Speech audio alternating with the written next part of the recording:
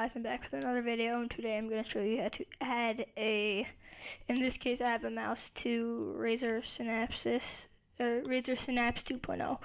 So just open Razer, or open the application.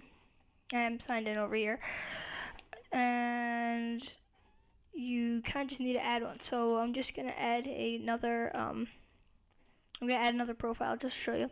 I'll just call it YouTube. About that. You could change all these into different like programmable things. So all of this is all of these buttons are programmable, and you go inside view, and these are also programmable. So I'm going to go into performance, and I like my DPI not very high, but pretty high, and that's a dots per inch, so it's how fast the mouse goes. So it's not that high. That's not that high.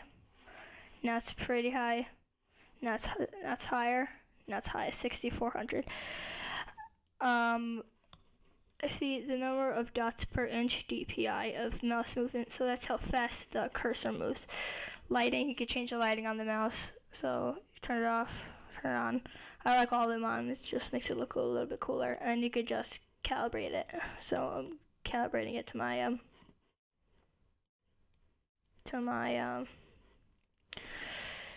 to your mouse pad or to your desk, whatever you have. How fast the acceleration is for it, like how fast it moves to move up and down. I think I don't exactly know what this means. The rate of increase of speed in the cursor with respect to mouse movement. Yeah, I don't know exactly what that means. So is frequency data updates for your device. I have it on 500. Well, I have it on 500 for my personal one, but yeah. I think the smaller amount that it is, the faster the mouse goes. I have it on 500 for my personal one, like I said before. So yeah. So this is really how you add it. Save the profile. I have 3 profiles. I have Minecraft, Razer Imperator, which is the kind of mouse that I have, and I think I put a boxing up, I don't know, and YouTube, which is the one that I just made now. This should be another setup video. I don't know if I'm gonna have another one up, but you could go offline. I don't know what that means exactly, but I don't exactly know. Go back online. You could go to macros if you have a keyboard. But I don't exactly have a keyboard right now because I'm waiting for it to come inside of the